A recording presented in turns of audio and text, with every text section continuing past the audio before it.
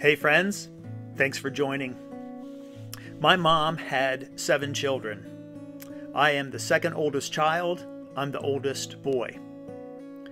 It might be fair to say that when I was a kid, I was a little bit mischievous. In fact, some might even tell you that nothing has changed in all these years. Of the 7 brothers and sisters, none of us are the quiet type. We were always loud, opinionated, and kind of sassy. Now, from the very beginning, I was good with words, really good with words. It did not take very much time for me to engage with my siblings before I could just spin together a couple of little things and stir up a skirmish. I can even remember right now, thinking back, I can hear my mom's voice saying to me, "Are you stirring the pot, mister?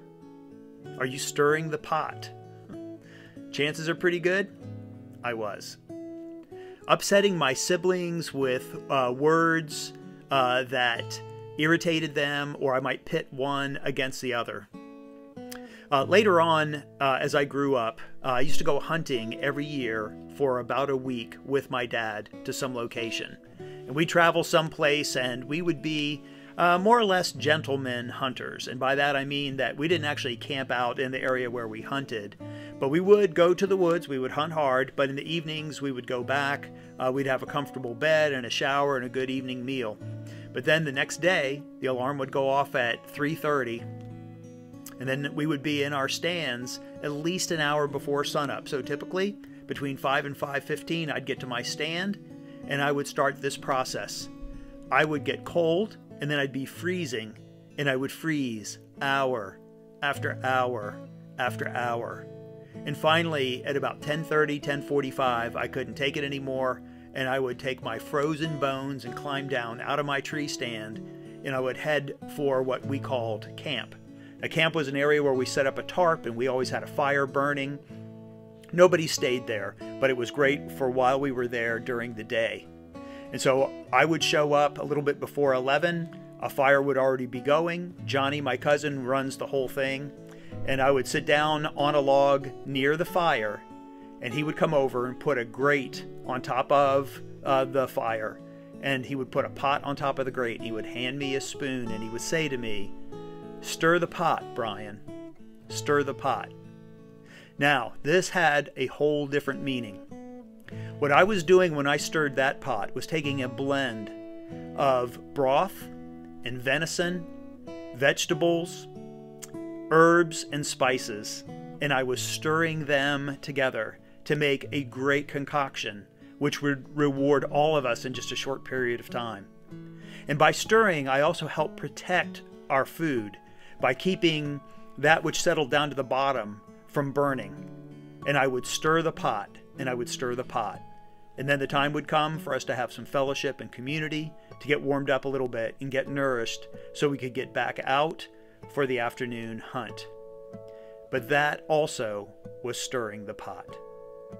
I was reminded of these scenarios recently when I heard a young pastor say that when we worship in song, we stir up our affections for Christ. Do you remember not so long ago when we would gather for worship together at the church building? And we would always sing a few songs together before the sermon. Even if on those mornings you woke up and you got started for your church day, and it was helter-skelter, and you're trying to get everybody ready and try to get everybody fed and in the car so you could get there on time.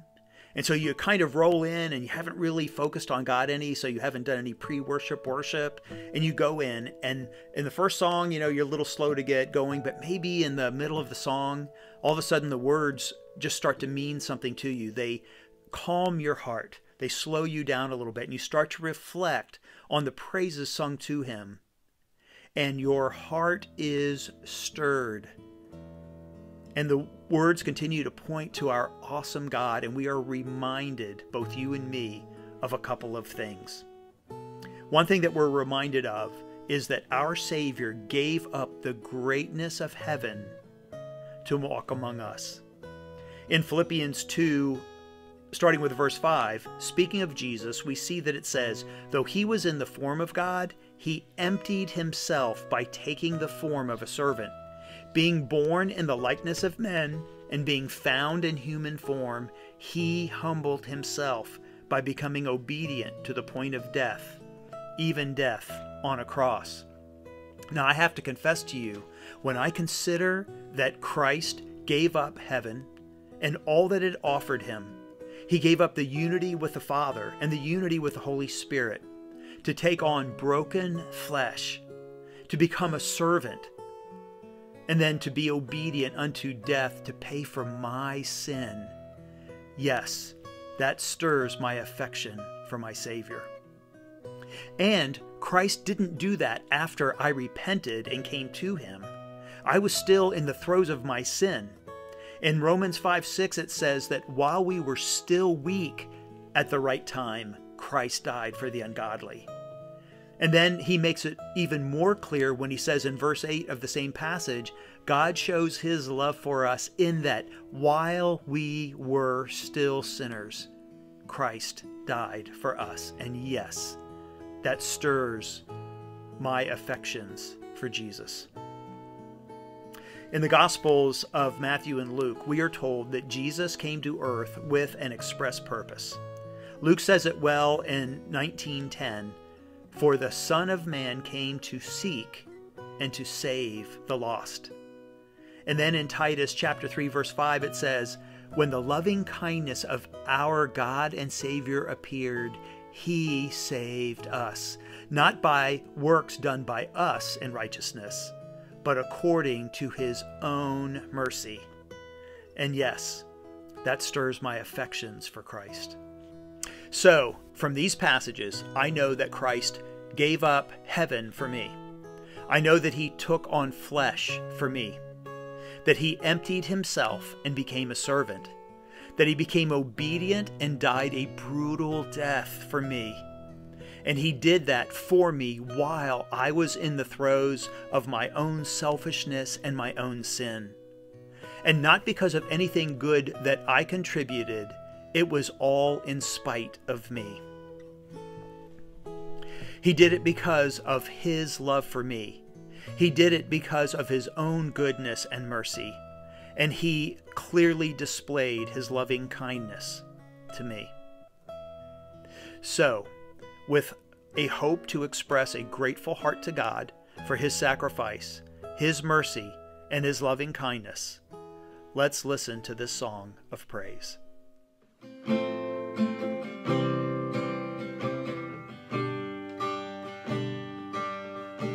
They speak and waters crash upon the sand. The oceans push and pull at your command. You hold the moon and stars within your hands. And all with just a breath the world began. God, there's nobody like you, God. There's nobody like you, God. And there will never be. When nothing we could do would be enough. From heaven's highest place you reach for us. My sin and shame forever overcome. The grave was overwhelmed by perfect love. And we're singing, God, there's nobody like you,